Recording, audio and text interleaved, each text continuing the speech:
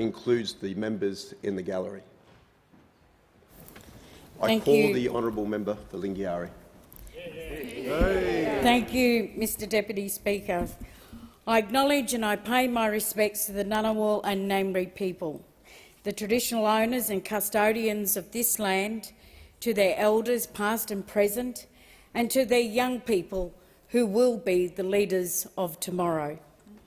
Awana, awuna, mamata nia pupuni muri mari inta.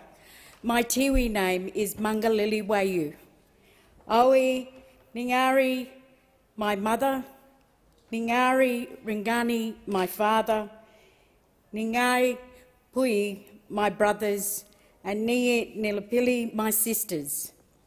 I pay my respects and think of you all today.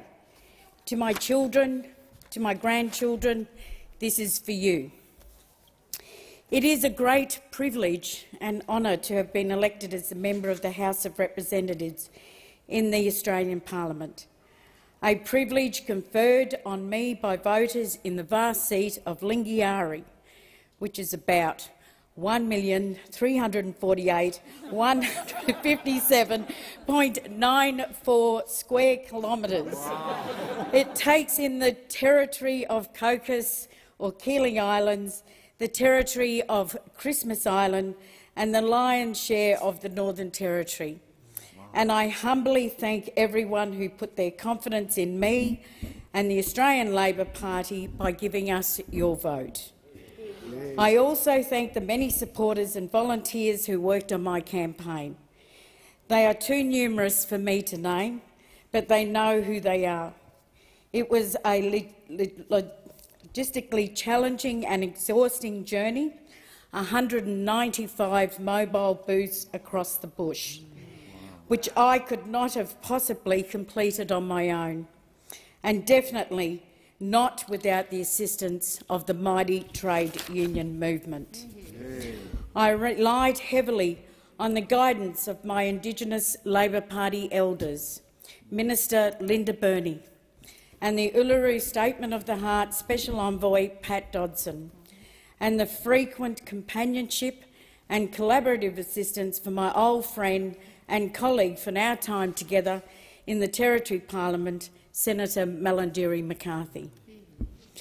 Federal Labor showed the importance it attached to my part of the world through the visits to Lingiari by an all-star team of frontbenchers and senior members, Penny Wong, Tanya Plibersek, Mark Butler, Catherine King, Tony Burke, Murray Watt, Brendan O'Connor, Jenny McAllister and Tim Ayres. Now, if that's not a lineup, what is it? These visits were all-time critical and difficult to arrange, and I am grateful to all involved.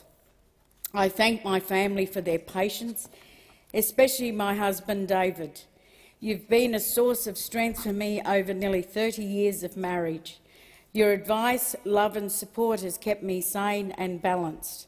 I don't know if I've been able to do that to you, but I think I so wish that my parents could have been alive with me on this day. My parents didn't have much, but they made sure that all my siblings and I, 11 of us, had an education. Finally, I thank and acknowledge my predecessor, Warren Snowden, for his dedicated service in representing the people of Lingiari for 35 years, for his strong support, advice and guidance to me, not just during the campaign and keeping me sane, but over many years of friendship. As regards the Christmas and Cocos Islands, I want to carry on that tradition of being a Labor member who has your ear and back. These islands are strategically important to Australia, and it is vital that the Commonwealth works to support their economies and communities, in particular as regards Christmas Island. Critical infrastructure upgrades are needed to navigate the transition beyond phosphate mining. The rest of Lingiari sits in the mainland and islands of the Northern Territory.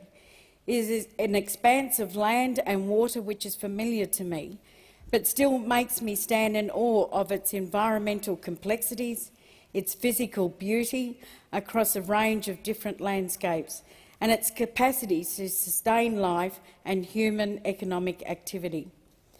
The demographics of the population, there are extraordinarily mixed, including in terms of age, religion and ethnic background.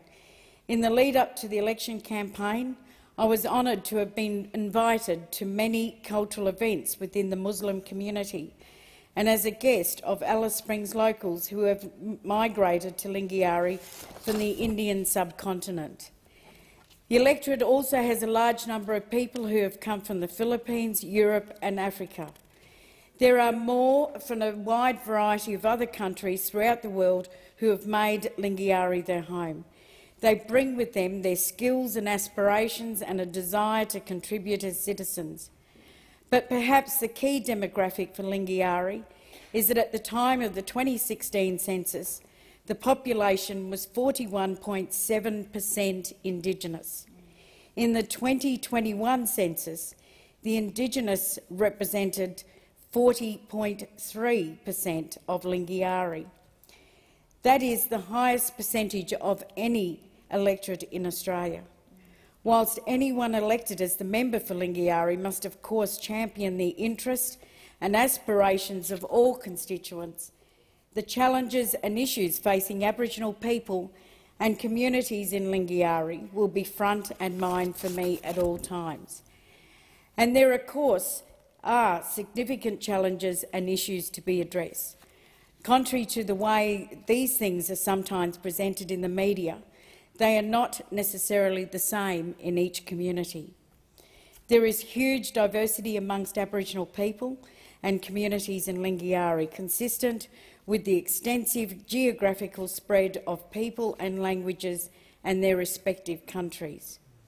From Apachula or Fink down near the South Australian border to West and Eastern Arnhem Land in the tropical north, from Western Australia and the Queensland border to Groot Island in the Gulf, the many tribes and language groups of Aboriginal people are committed to standing strong in their culture and at the same time engaging in the modern Australian economy.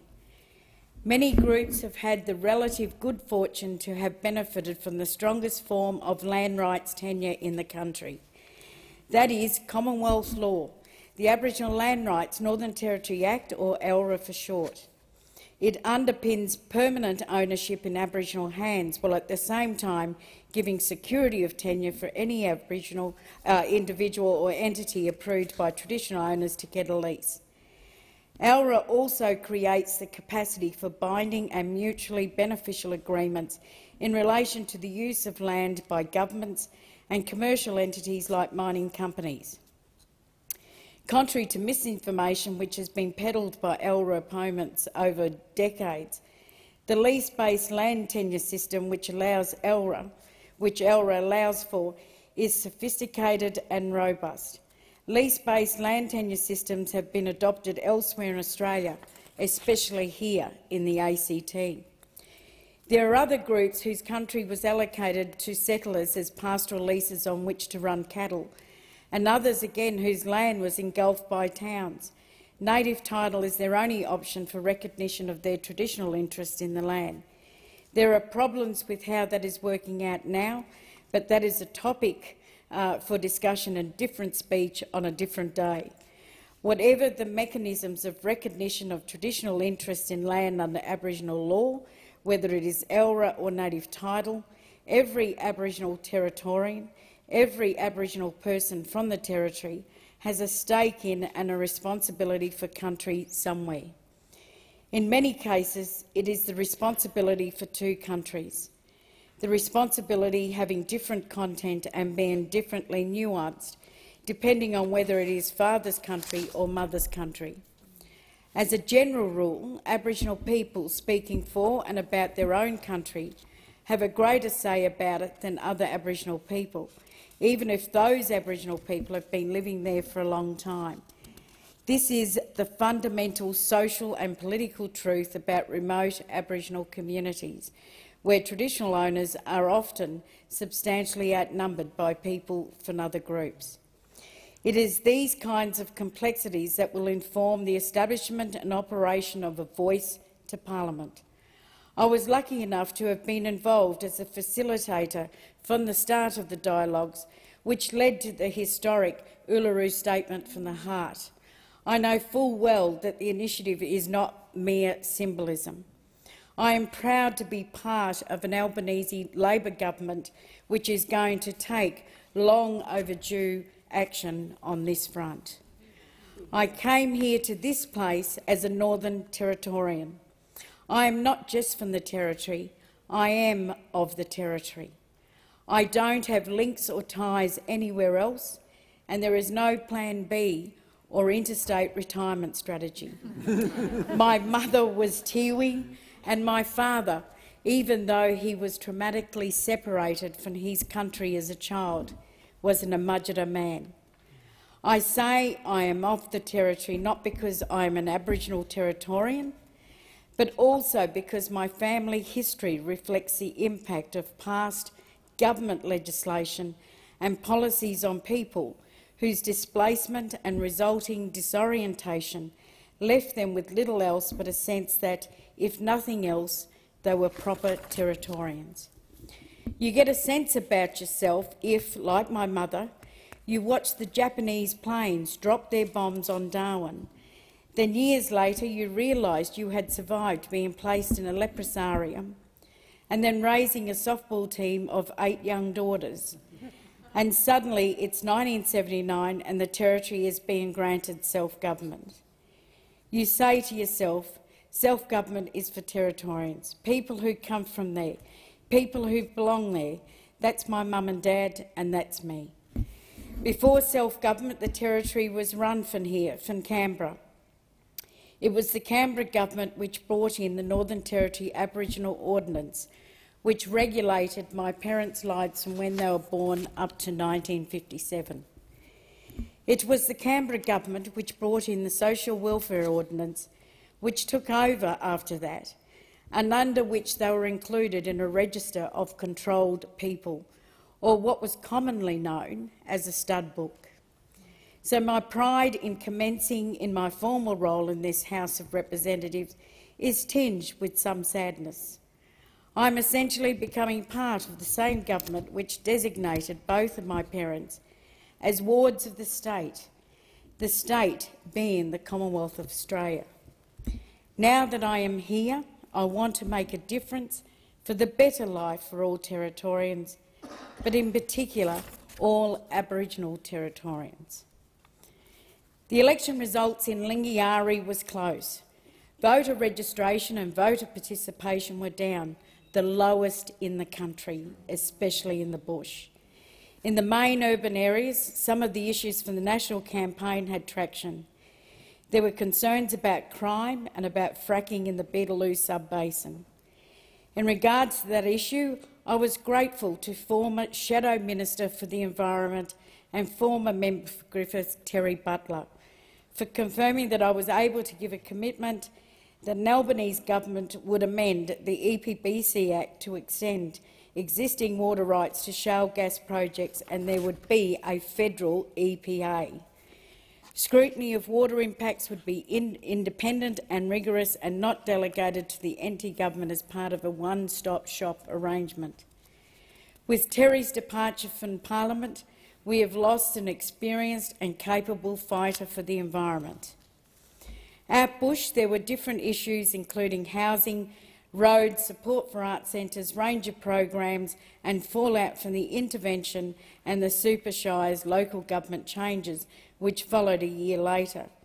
Unfinished business to do with respecting and resourcing homelands and bringing back the old CDP. There is a common thread which runs through the issue of support for homelands and bringing back the old CDP and building a safe and successful economy in Lingiari. I'll come back to that in a moment, but first I want to say a few things about the economy. Lingiari doesn't have a manufacturing base and it may never host the sort of factories and infrastructure which sprang up down south last century. But we have an expansive and valuable pastoral industry, a potential new renewables bonanza and a tourism sector which is brimming with potential. All these things rely on a clean environment and access to land. As regards the pastoral industry, huge areas of the territory, including the Barkly region, which is some of the best cattle country in the world, are dedicated to beef production. This pastoral estate includes some Aboriginal land areas, and the building and sealing of roads in these places benefit not just the cattle stations, but also the Aboriginal community living areas, communities which are spread throughout the pastoral lands like a patchwork quilt. Many Aboriginal families have had for generations of workers have worked in the cattle industry. This pathway to employment for Aboriginal people is rarer these days than it was in the early 60s, but it needs to be encouraged and promoted. Tourism is a complex and challenging business to be in, especially in this time of evolving pandemic rules and high fuel costs. But the sheer natural beauty and remoteness of our parks and other destinations, together with the opportunity for visitors to experience and be enriched by Aboriginal culture, is an enduring drawcard. The main towns, in particular Alice Springs, is experiencing labour shortages when it comes to hospitality workers, which it can at times be crippling. In the medium term, I would love to see young Aboriginal people taking and holding those jobs. Who better to showcase their country to the world? Mining has been a huge contributor to the Northern Territory economy. The large mines that started up in the 70s, uranium at Ranger, bauxite at Gove, manganese on Groot Island, have wound down or are in the process of coming to the end of their working life. What we are seeing as likely mining opportunities for the future is the extraction of minerals, which are going to be required in the new industries and technologies built on renewables. The Finniss lithium project south of Darwin Port is likely to be the first in that regard. And when it comes to renewables, nothing can be more exciting than the massive and innovative Sun Cable solar project, which is planning to harvest solar energy from far inland in the Australian continent and then deliver it in Singapore. Taking into account both the construction phase and its working life, the main site at Powell Creek, Jingly Country, has the potential to galvanise the Barkly economy. I will be keenly interested to do what I can to help maximise jobs and employment pathways for Aboriginal people from Elliot and surrounding communities. And then there's the contentious topic of gas in the Beetaloo sub-basin. The rules have been stipulated in the Pepper report and the environmental approval bars have been set very high. If the gas projects can secure environmental approval from both the Northern Territory and the federal EPA, the next thing will need to be addressed is offsets. The Pepper report says that any Beetaloo gas project must be carbon neutral and that the requirement to secure this rests not just with the Northern Territory government but also with the federal government. It is a shared obligation. There is a huge opportunity for the two governments to meet this challenge in a way that will turbocharge jobs and ranger programs out bush.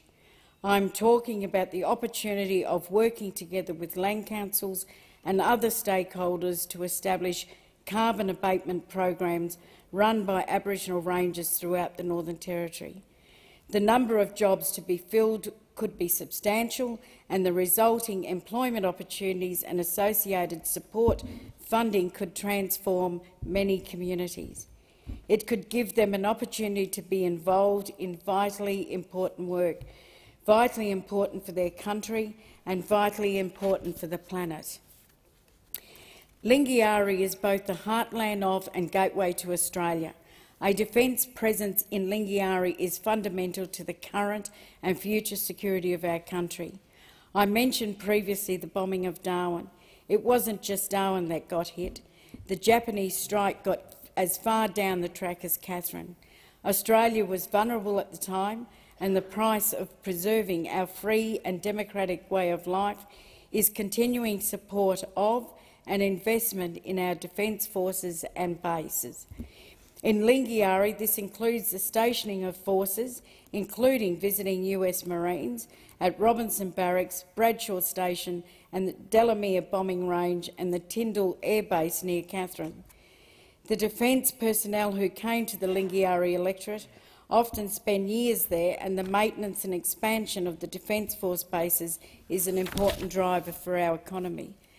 The Defence Force presence in Lingiari represents a conventional hard power commitment to our national security, but there is an equally important way in which the federal government can commit to our national security by focusing its attention on Lingiari, and that is by preparing and implementing a comprehensive upgrade of community infrastructure in the bush and working closely with the Northern Territory Government to ensure that Aboriginal communities are safe and successful. Why do I say this? It is because for many years now, and with increasing in intensity recently, the soft power dimensions of regional security rivalry have been played out throughout competing historical and current cultural narratives. There is a narrative deployed against Australia aimed at undermining our capacity to win friends and influence neighbours in our region, which goes something like this. Australia is an artificial colonial construct which subjugates its Aboriginal people, does the bidding of the Americans and consists mainly of cities hugging the coastline of the eastern seaboard. It doesn't really occupy or have an effective presence in its remote hinterland. We know those things aren't true, but they gain traction when the public perception of everyday life out bush is recent footage and stories from Wadeye. Addressing what has happened there would be a speech on its own, but long story short, we need a nation to be able to present a different narrative, one which demonstrates support and resourcing for remote communities and emphasises success stories and reason for optimism. Investing in overcoming the infrastructure deficits in Central and Northern Australia is not just a down payment on securing social justice. It is an investment in our national security. The same thing goes for fully funding a genuine jobs program like the old CDP. Inculcating a culture of pride in employment in remote communities, Aboriginal communities pay dividends that benefit all taxpayers and can help to integrate young Aboriginal people into employer organisations, including regional local government entities. Embracing a remote community revitalisation plan along the lines will enable our neighbours in Asia and the Pacific to be reassured about our credentials as a modern post-colonial nation which does not merely pay lip service to honouring its Indigenous people, but actually takes real action to facilitate their progress and advancement. Various people, including myself, have been talking about the need for this sort of federal funding commitment for over 20 years. During that time, many of us have used the catchphrase a Marshall Plan for the bush. You could say there was a Marshall Plan aspect to the housing and infrastructure dimension of the Stronger Futures legislation which extended it. The intervention was an exercise in bad faith, and it was what I opposed. No one was ever opposed to the extra funding. Another aspect which continued under Stronger Futures was alcohol restrictions, and I just need to quickly touch on this. I have spoken to the Federal Minister for Indigenous Affairs as well as the Northern Territory Chief Minister about the alcohol restrictions out bush, which were basically a bogus or a gammon recalibration of strong measures under the Northern Territory legislation, which had been adopted by community elders many years before that. No significant changes arises from the lapsing of Stronger Futures. But the application of the alcohol restrictions to town camp communities in our towns, such as Alice Springs, Tennant Creek, Katherine, was new and modestly transformational. You can agree or disagree with town camp alcohol restrictions which were in place. They were put there under the original intervention legislation and continued under Stronger Futures as a special measure under the Racial Discrimination Act. But you need to bear in mind that the special measures was left in place for about 14 years. When a government puts in a protective regime of that kind and leaves it in place for that long, you can't just suddenly pull the pin on it without any protection, sanctuary or plan for the vulnerable women and children whom the original measure was supposed to protect. To do that is more negligent. At the level of impact on actual lives, it is tantamount to causing injury by omission. It is like pulling your forces out of Afghanistan but leaving your local workers and their dependents in harm's way on the ground without an escape plan. But that is what's happened. I'm not saying that the town camp alcohol measures should have continued, but I am saying that before they were allowed to lapse, many organisations and many Aboriginal people called on the former government to look at harm minimisation that should have been properly addressed. That is the work that should have been done 12 months ago. The horse is now bolted. The new federal Labor government isn't in a position to reinstate expired legislation, and it shouldn't. Some commentators have justified the removal of the town camp restrictions by invoking self-determination. I think that this is ridiculous and ludicrous. It is not self-determination to facilitate the non-traditional lifestyle choice of an Aboriginal drinker, usually but not always male, to bring takeaway alcohol into a family home, even though there is an alternative option available of drinking at licensed premises. It is not self-determination for an Aboriginal family member, usually but not always female, to be assaulted in or near their home environment by the drinker, after intoxication turns to anger and erupts in violence. And it is certainly not self-determination for an Aboriginal child to be constantly exposed to alcohol abuse in the home and to the violence which results from it. What is at least needed is for both governments, and I have been heartened by my conversations with the Federal Minister for Indigenous Australians and the Northern Territory Chief Minister to work out a plan to protect those innocent victims who are being swamped by waves of violence now that takeaway alcohol is getting let back into our town camps.